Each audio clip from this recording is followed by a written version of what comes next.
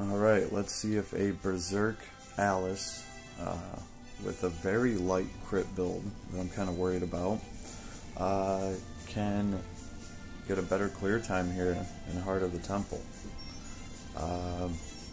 She also has a headpiece that's giving her continuous regen. It's a 5-star, but it's barely a 5-star. So let's see how she does. I'm hoping with the extra Berserk damage, she can get through the mobs quicker, and ultimately, you just really need to get rid of the crowd control in this map. So it's a good exercise. If anybody wants to solo something fun, try this level out. Alright, let's see. I have my S2. Who do I want to target? I want to target these fools, but first, might as well get into Slayer mode, lure them in, keep going. Need to run for a little bit. Let's see, half health. Wow, but that's the thing, there's a bunch of them there. You know, that's the thing, I need to concentrate on that one. It is nice when he's grouped up though with the other one. Yeah.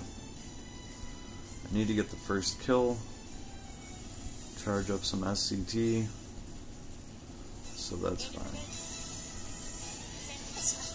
I mean, her attacks just have such a good range anyway that you're going to tag the other ones when they're coming by. There he is, he's right in front of me. Well, there's two of them. They're both right here. They're prime picking for me.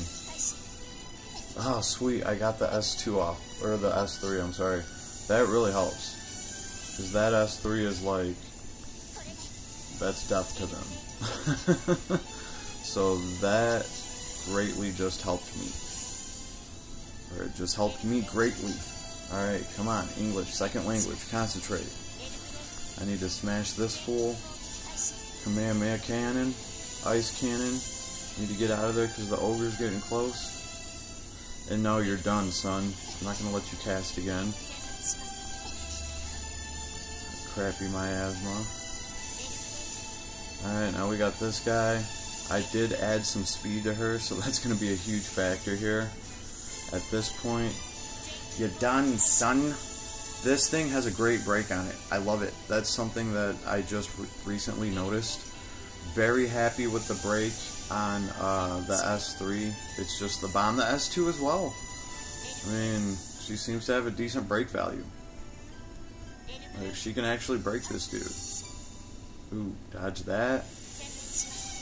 So many jump abilities. There's that S3 breaking, and now it's just time to spank him. Eat your heart out, Full Metal Alchemist. We can pop Slayer mode so quick and drop that S4 and have another S4 back to back because of the arc. I think we're good here. I think this was a much cleaner clear than the last one I did. This is still a very underpowered Alice, but this is still cool.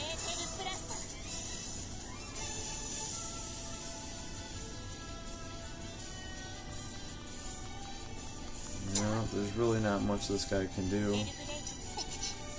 Even if he smacks me around a little bit, what's going on?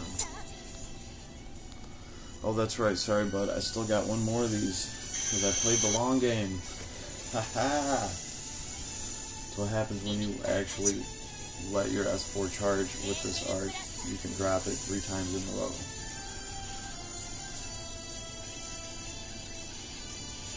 And she has no problem charging her arc on her arc. She has no problem charging her S4 on her own, so she's a great candidate for that arc if you want to spam that single target Narnar.